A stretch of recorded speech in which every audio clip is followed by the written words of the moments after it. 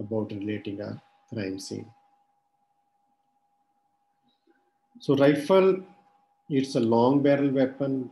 Now we are classifying the rifled weapon and having a rifled bore, and it is by placing on the shoulder we can fire. And it is high velocity ranging from 2000 to 3000 feet per second. And this is assault rifle. Then the revolvers, they are handguns about a size which cannot be, or usually not, it is over 10 inches. It has a drum which revolves in the chamber. There may be 5 or more cartridges which can be placed, and one after the other the bullet comes in front of the firing pin. It is a low velocity, having a speed of 600 to 800 feet per second. So this is a revolver. You can see the drum which has been moved out to show, and there are 6 bullets, and this drum revolves in the chamber and the firing pin strikes the bullet coming in front one after the other. Then the pistol, this is again a handgun, and size is not greater than 10 inches, but again it has a rifled bore.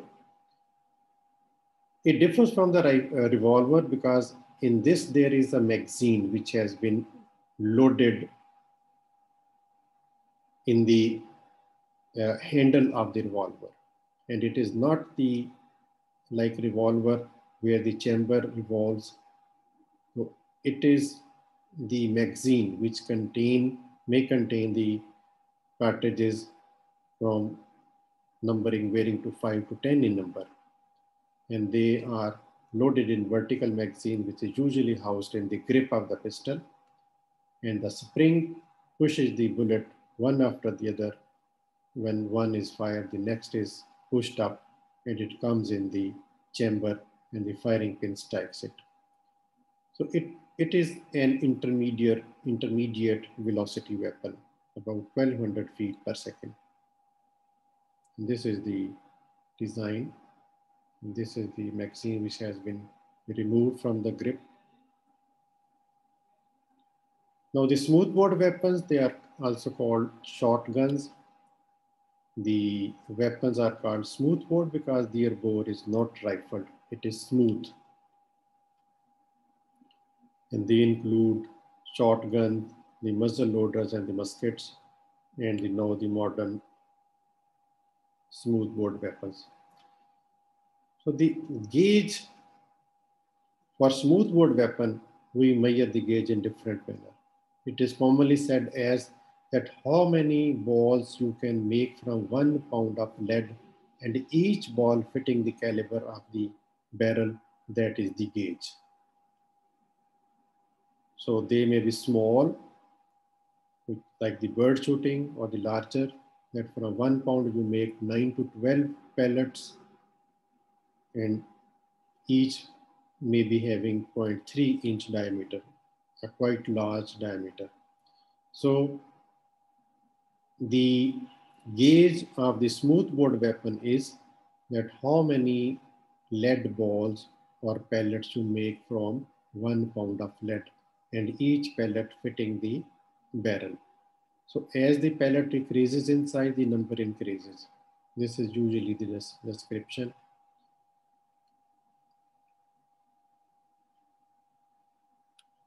Then there is a specific phenomenon, choke, which is the constriction of the muzzle end.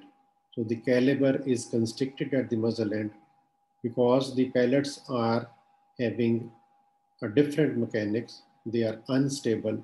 So the purpose of choking is that the pellet should travel for longer distance in compact manner so that they can strike the bull or the victim.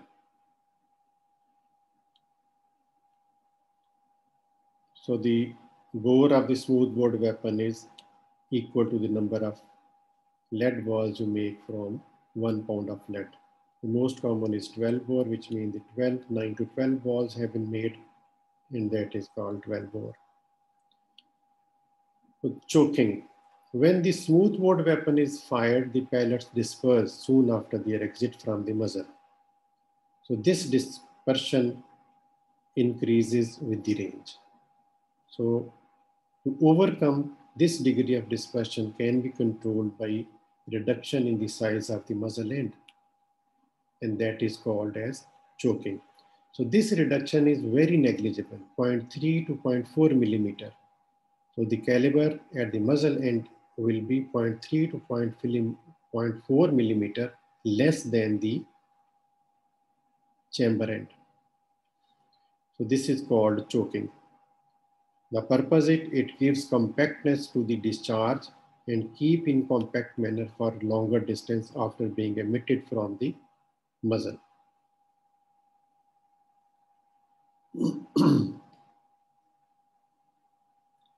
So with practice, we can say how much the weapon is choked. If we say 50% choked, that means 50% of the pellets striking the red yard circle or at the distance of 40 yards. So this determines the percentage of choking.